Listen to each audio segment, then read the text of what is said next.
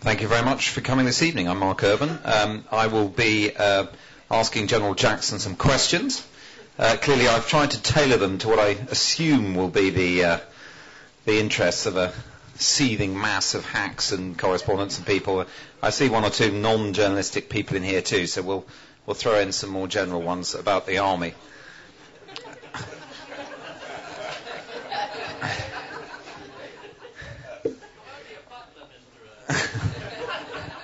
It's going to be one of those evenings. I thought I'd start off, Mike, by asking you about the Bloody Sunday period, because it was a very significant period early in your career. Not because I want to take you through Bloody Sunday, because I know that's a difficult issue in its own right, but to ask you about journalists in Northern Ireland at that time. What was your view of them, particularly after an event like Bloody Sunday, which within the Parachute Regiment was a very emotive and difficult time, and did it in a way condition your view of journalists or form it?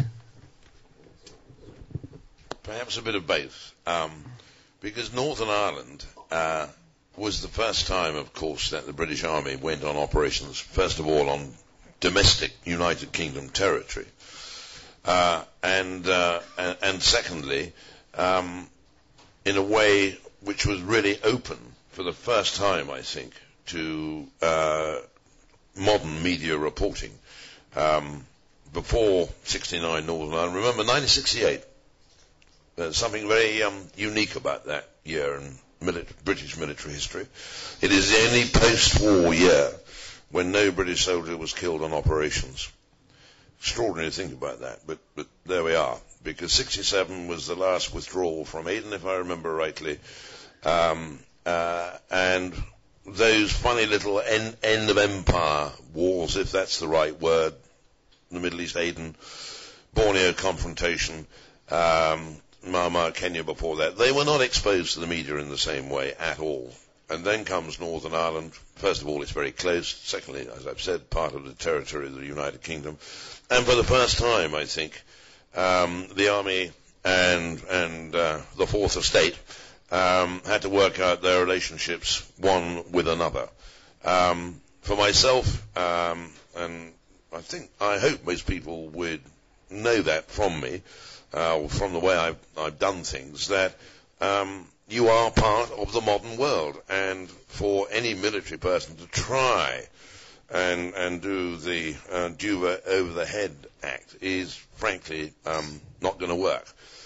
There will be friction, yes, that's inevitable, but it's a relationship which both sides, I think, have matured into since those very early days. When you've got a lot of hacks on the streets of Belfast in particular, and everything the army was doing was open to the gaze, both the eye and the camera and the notebook, of the Fourth Estate. And that's where I think this whole new relationship, if I can put it that way, began. I remember Robert Fox telling me a story about being assigned as a reporter during the Cold War, which I don't know how many of you remember, the brief confrontation between the UK and Iceland over fishing rights. And he said to me that... a matter of considerable strategic importance. I always remember this story because it comes back to handling of the press, the 70s, you know, whether people in the forces had an idea what to do. The captain of the frigate that Robert was sent to was introduced to him. Yes, Robert Fox, Captain so-and-so. And then a third person introduced himself as the minder, the civil servant from the MOD, who'd been sent along to look after Robert while he was on the frigate. And the captain said, "Well, I'm very pleased to have you aboard, Mr. Fox," and turned to the minder and said, "What are we going to do about arsehole?" Now... I just wonder... The Navy were rather blunter in those days. I just wonder to what extent people in the Army had a slightly more evolved view of PR, even if you like, information warfare. We used to hear about that in the 70s in the Northern Ireland context. But to sum it up, about whether the press could be turned to the purpose of helping the campaign rather than hindering what you were trying to do there. Well, I know such a thought would be anathema to just about everybody in the profession. But I think, as I said a moment ago, both sides learnt by this. The Fourth Estate learned much more about how the army operate and began to understand it, because it's very important you all do that. And if I've got one sort of criticism at the moment, there is far too much megaphone positions being taken, and au contraire, not a lot of understanding from time to time. So it grew. I mean, that relationship grew from there. And of course, at the beginning in Northern Ireland, we also suddenly realised just how good, you put a young soldier on the screen, and he just carries utter conviction. What happened, when I was coming down the street and that bugger shot at me from up there, etc., etc. And it has absolute ring of honesty. But I think what you were getting at, Mark, really was the nervousness of the body politic when it comes to people in uniform in front of a camera or a microphone or whatever the case may be. And the sort of neuralgia which requires minders to be around. It doesn't show a lot of trust. I accept that entirely. And I think it's somewhat indicative of a reluctance to allow the armed services to speak for themselves when it is appropriate to do so. I want to sort of zap through a few campaigns because clearly they helped to develop the media military picture, the Falklands, the 91 Gulf War, but you were not centrally involved in those, and come to the issue of the Balkans, which is, I suppose, where you really exploded onto the public stage with the Kosovo operation. And Bosnia before. And indeed Bosnia. I mean, clearly a very different picture there. A lot of reporters engaged on the ground in reporting what was happening in Sarajevo, other places. And to what extent do you think by that point, 24-hour news, reports of atrocities, bread queue massacres, all this kind of thing, were driving policy? That's a very, very profound question, because sometimes the argument goes, does it not, that what you see on your television screen is arguably news of itself, but it's also of itself making news. The very fact it's been broadcast and things have been seen, which otherwise or in previous times would not have been seen. But it was a strange period, was it not? The early 90s, middle 90s, because we had the end of the Cold War. Peace breaking out everywhere, Francis Fukuyama, the end of history, slightly premature, perhaps with the benefit of hindsight. And off comes the lid of the pressure cooker, pressure release, and all of a sudden we discover that we've been sitting on long-standing ethnic, regional, religious, old historical enmities, which all of a sudden burst up and started in Europe's back door. Jacques Pousse, slightly improbably named, you might say, who I think was foreign minister of Luxembourg at the time, and Luxembourg had the presidency of the EU, who said now is the hour of Europe. Well, it wasn't really. Well, that was the best they could do. It wasn't too good. But Bosnia got bad. Terrible things were done. But it took 3 years to 95 to we cannot go on like this. And yes, a lot of journalists were in Bosnia, were able to report some of the appalling atrocities being perpetrated by all three factions, although not necessarily in the same proportion. And I think to some extent that reporting did help bring the matter to a head as it had to be in the London conference of July, I think it was, 95, when my old friend Rupert Smith put on the table his famous fork in the road paper. you can do one of two things. You can muddle through like this for not much longer, and then you will have to get out. Or you can take the initiative and use force, proper force, to bring the matter to a point where the factions have to concede. And that led us to Dayton. I wonder how much of a culture clash or a clash of world views, of philosophies there was at the time between people like Rupert Smith, yourself, and politicians like Tony Blair and Clinton, who were incredibly fluent in politics, in crisis management, in dealing with this type of issue, but who at other times seemed to either not understand the most basic principles of military force or deliberately wish to reinterpret them. I'll give you two examples. Tony Blair, in the run-up to the Kosovo War, saying, we have to be prepared to threaten force. We may even have to use it without realizing the idea that you couldn't credibly threaten to use force unless you were absolutely prepared to use it. And then Clinton, when the campaign actually started, going on telly and saying, we will not have a ground campaign, saying we're launching airstrikes, but ruling out an escalatory step that I think most strategists would have regarded as an absolutely basic thing that you keep there available to yourself as a military option and not rule out on the first night of the war. So the basic question would be, with political leadership like that, clearly extremely impressive in various respects, do you feel they understood how to use force and bring about a successful outcome in the Balkans? Well, we've moved really from Bosnia to Kosovo in time frame because, of course, Tony Blair was not Prime Minister during Bosnia. When was Clinton elected? Somebody will know. Was it? Sorry?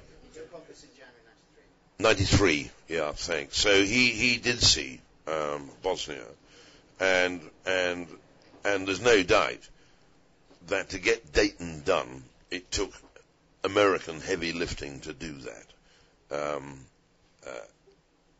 But moving to Kosovo, the United States was still, in my view, in the aftermath way back of Vietnam and arguably Mogadishu, where the whole body bag issue was a political no-no. And I think that wasn't just President Clinton's view of himself, in his own view. I think he was reflecting a sense in the American body politic, and he's got very good antenna, I think, there. And I mean, the most charitable view of Clinton over Kosovo is that he had to keep his own electorate on board, and therefore don't take him down this road too fast. But equally well, he was prepared, and the majority of the aircraft used in the air campaign against Milosevic were American aircraft. That's a matter of fact. And he was having to straddle these two political considerations. As time moved on, he shifted his position, of course. I think the critical phrase he used, if I remember rightly, in about early May, was no options are ruled out, without actually saying anything about ground. Closer to home, it was, of course, for Tony Blair's government, the first occasion on which he had to make a decision to pursue political objectives via the use of military force. And in 99, I think it would be hard, I hope, to disagree with me when I say, without doubt, he was the leading Western political leader to bring Kosovo to the conclusion that we did. And when there were rumours going around that if the Americans wouldn't commit on the ground, Britain was going to raise 50,000 ground troops and call up the TA. And neither or. Would Britain have gone that far, do you think, to broad? I think we would, actually. And it's not an either or, because we could not have raised sufficient numbers to give you the confidence that you were going to win alone. So it would have had to have been in concert. Not only with the Americans, with the other NATO allies as well, but the crucial question was, if it has to come to it, because we were faced, middle of May, the clock was ticking over time, Balkan winter, nearly 500,000 refugees in flimsy tents. I mean, it would have been awful if they were still in flimsy tents come November, December. And so the thing had to be brought to a conclusion before the onset of real winter. And military logic is inexorable there. If he's not going to concede by an air campaign alone, we're going to have to go in on the ground. Or else we go home with our tails between our legs and goodbye NATO. That would be my view if that had happened. NATO could not have withstood the shock of basically a withdrawal. And when you went in, there was the famous or infamous episode of the race to the airport. The Russians was Wesley. There's a minor tactical detail, I think. Was Wesley Clark asking you to start World War III? I mean, when you reflect on that now, I remember you saying at a press conference, "You're obsessed with the Russians," to us. You're obsessed with the airport. Yeah. Well, we were asking you about it. So, were we right to ask that many questions? Was it a touchstone issue of confidence between yourself and Wesley Clark? No, we're getting onto thin ice here. Because I have to be just a little bit careful, because my Life and Times will hit the bookshops in early September. And Transworld, my publishers, probably will lock me up if I give too much away at this point. Suffice it to say that there'd been a large Russian contingent in Bosnia for several years. Quite right. Russia is still a major player on the world stage, and it's important that they see that we understand that. It was absolutely inevitable, and we had expected it, that there would be a Russian contingent in KFOR. It's just the manner and timing of their arrival was just but it was good fun. And whatever was happening between capitals, on the ground we were able to actually integrate that force without too much trouble at all. And I'll say no more for now. It's all in Chapter 11, actually. Well, we can't deny you a quick plug, I suppose. I want to go forward a bit more now, because clearly I'm mindful of the clock ticking. You had a situation pre-Iraq where Tony Blair had been Prime Minister during a number of military expeditions. Obviously, you've got Kosovo, Sierra Leone, Macedonia. We forget that small but crucial operation lasted about 6 weeks.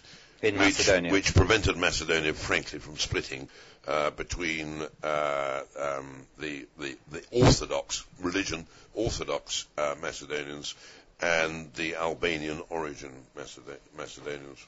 We forget it, but it was a very neat little operation.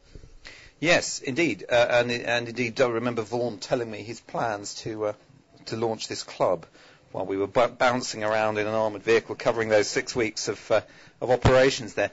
What I wanted to ask is about that period. But you have a Prime Minister who, at this point, presumably, whatever he's thought of the British forces before those expeditions, is getting the idea that they can get it together, they can deliver results, they can crudely make him look good, or empower him on the international stage, and are a great asset. But at the same time, you have a public spending climate in which the pinch on resources is getting greater and greater. I'm going to tell a story slightly out of school here about a certain service chief at the time who told me that he'd gone to remonstrate with Tony Blair, and Tony Blair said, "Well, I think you're doing a great job." And the service chief had replied, "That's all very well, but we need more money." So apparently the PM said, "Well, go and see Gordon." Well, he went to see Gordon, and Gordon immediately tried to take the fight to him by saying, "You've been saying I know nothing about defence." To which the service chief replied, "That's not quite right, Chancellor. I said you know fucking nothing about defence." Now, I've no idea who you're talking about. But I think his Christian name is Charles. I'm wrong. I mean, did you feel that? Did you feel that you had a Prime Minister who appreciated what you were doing, but you still had a public spending climate which expected the forces to do all these things with less and less money? Some of you may have had nothing better to do, I think, on the 6th of December than to watch me on the Dimbleby lecture. I mean, if that was the best thing you would have done with your evening, bad luck is all I can say. But yeah, I tried to address this point. There is no doubt that the British Armed Forces, and the Army in particular, without being, I hope, too cocky about it, have been asked to do things in the last, 15 years, since the beginning of Bosnia, in the last 15 years, which, on a duration and a tempo which is unprecedented, unless you go back to the so-called end of empire at the end of the 60s, when the army was nearly twice the size it is today. I think Bosnia, yes, we did a good job, but of course Bosnia was sullied by the inability of the so-called that homogeneous lot, the international community, to grip it for 3 years. But then once Dayton was in place, Bosnia started to get back on its feet, and with a bit of luck, we're okay now. But Britain played its part. We were leading a division. I just happened to be the bloke running it, of 3. So we played quite a big part in Bosnia. It worked. But that was before 97, before the change of government. 99 comes Kosovo. Politically difficult. We've spoken about where the Americans came from on it. For some of the European NATO members, actually, dropping things which exploded, was quite a psychological jump. And somebody might get hurt. Well, yeah, that's what you're doing it for.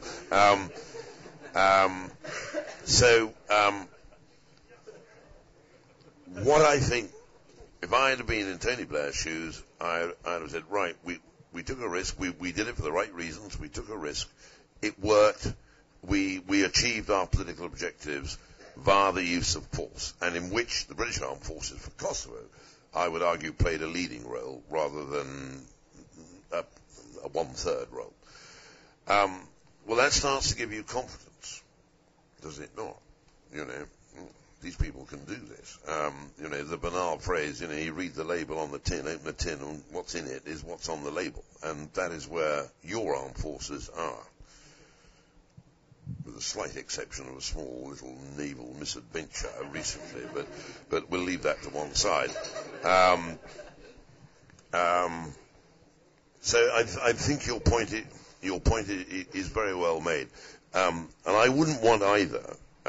You never see it mentioned in the press these days, but the operation we conducted in May 2000 in Sierra Leone was an absolute, to me, perfect example of the almost surgical use of military force to prevent a political outcome which would have been disaster. It was pretty awful anyway. Anybody who's seen Blood Diamond, as I'm sure most people in this room have, will know what I'm talking about. And that was with a UN force in Sierra Leone, I think of 17,500. It didn't even take 10% of that. I think the British force, which actually did what it had to do in those critical days, was around 1,000. But, ladies will forgive me, they had the balls to get stuck in and do what they had to do. Long may it be so. So, why couldn't you get more money out of the Chancellor? I'm sorry, the money bit. Quite right.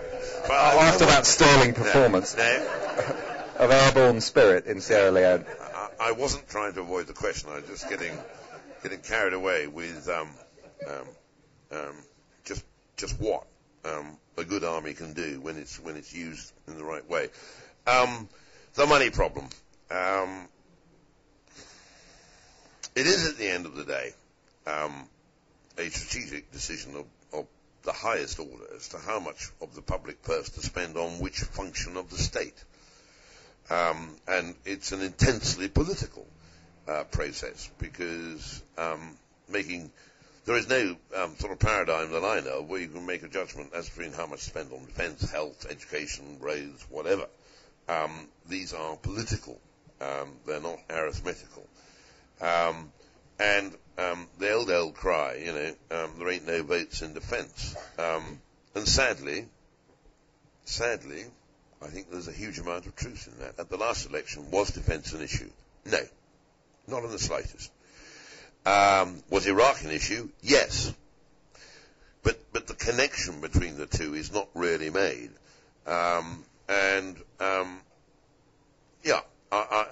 I think this government, and I said it at the Dimbleby lecture, have not actually balanced off what they have asked us to do and what we have done, as against just a little more. You wouldn't need a lot, in my view, 10%, maybe 15% on 32 billion.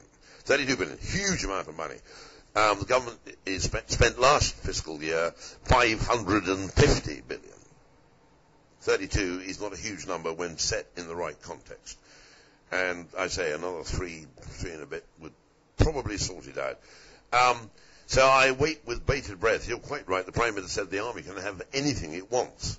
But the blank cheque, of course, is not signed by him. It's signed by still his next-door neighbour, but about to be, musical chairs in Downing Street. We'll see how we go.